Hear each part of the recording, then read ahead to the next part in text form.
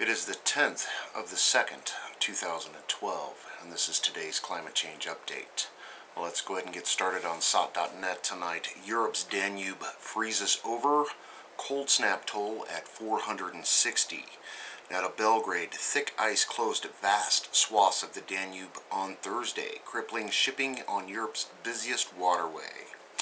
As death toll from bitter cold across the continent rose to at least 460. And as it has every day for nearly 2 weeks, the brutal cold claimed lives in several countries and killed dozens more in weather-related accidents.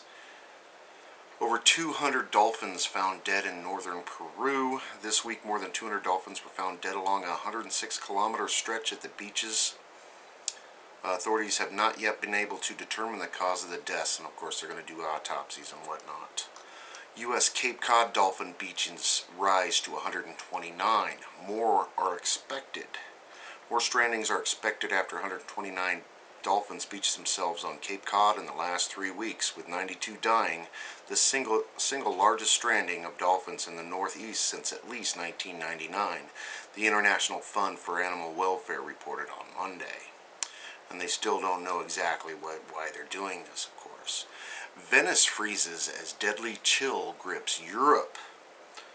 More than 30 more deaths have been reported as a result of the bitterly freezing weather that has swept across Europe.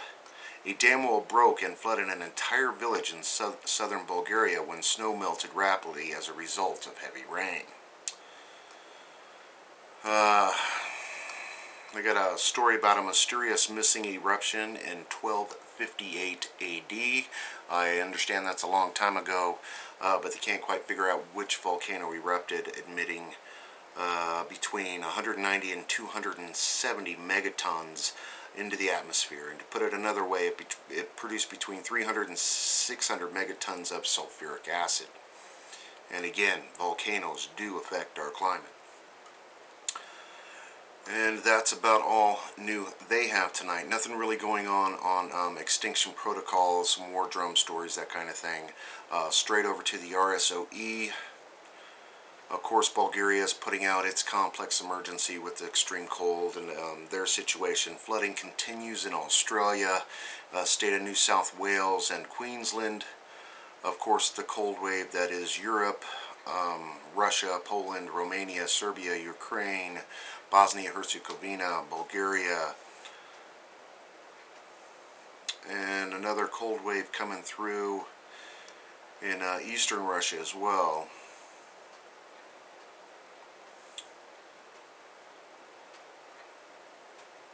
Of course, we've got the Mount Etna volcano, snowstorms in Algeria, and that's in Africa, continues.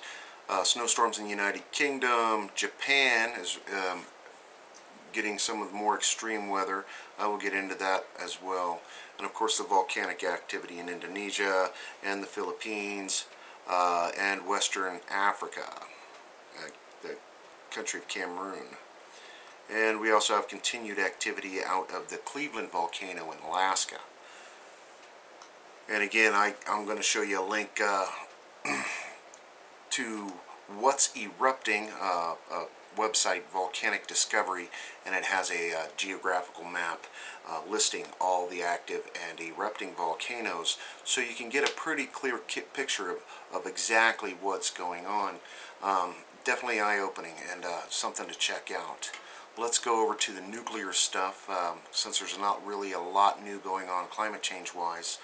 E&E News, Fukushima Diani was near meltdown, admits the head of the plant.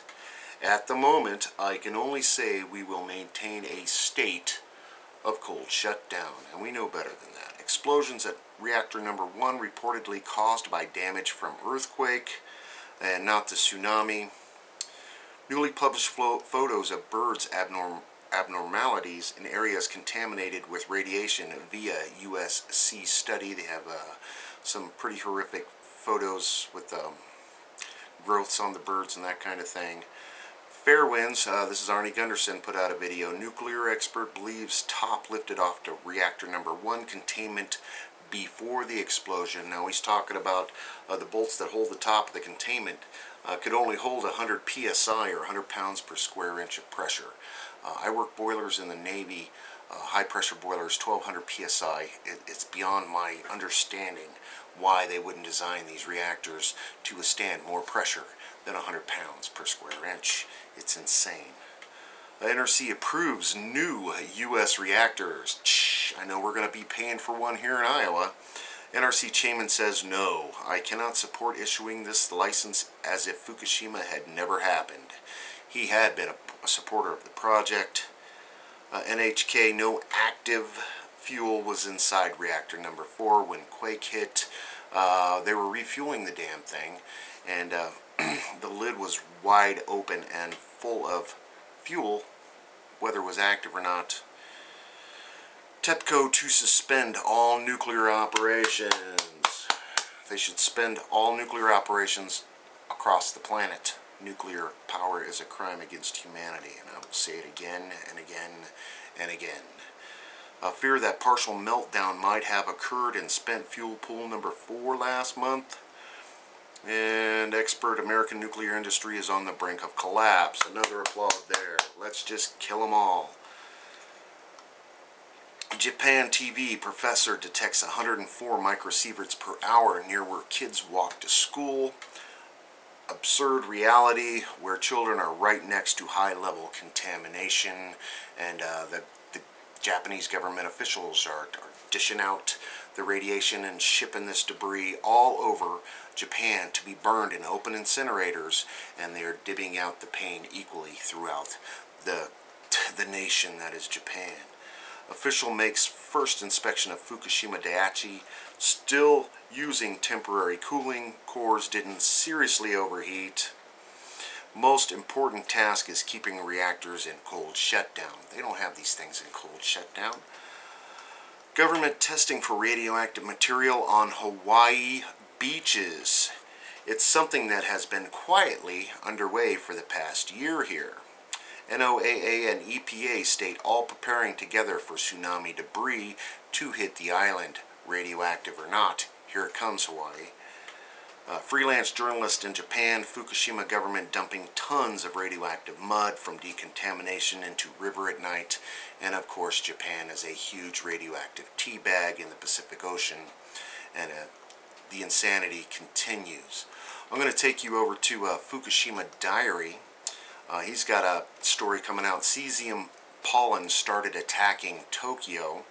Following up this article, cesium pollen will increase the radiation level up to at least April level. Cesium pollen has finally started attacking Tokyo.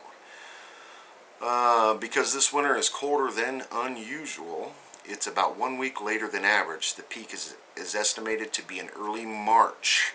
And as the pollen from these radioactive trees and plant hit the air, further dangers ensue. And the water level is lower than the heating gauge. TEPCO is still struggling to cool down reactor number 2, but actual workers are concerned it may be damaged the water purifying system. The temperature went down to 66 degrees Celsius at 11 a.m. on the 8th, but it increased again. TEPCO increased the water injects from 13.2 per hour to 13.6, and yeah, the temperature's still up to 66.7 degrees Celsius, so it's still rising. Reactor number 5 is being heated as well.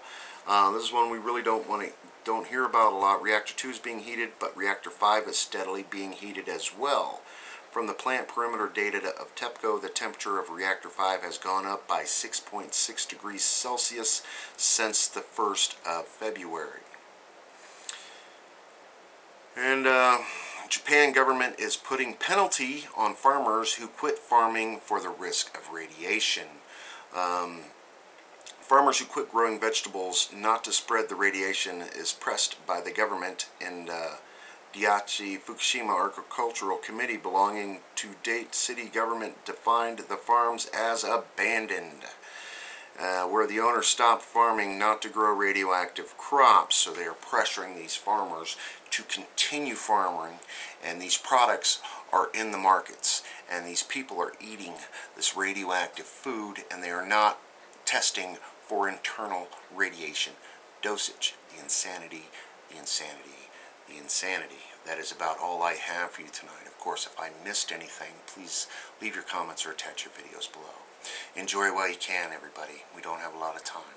Thanks for your support.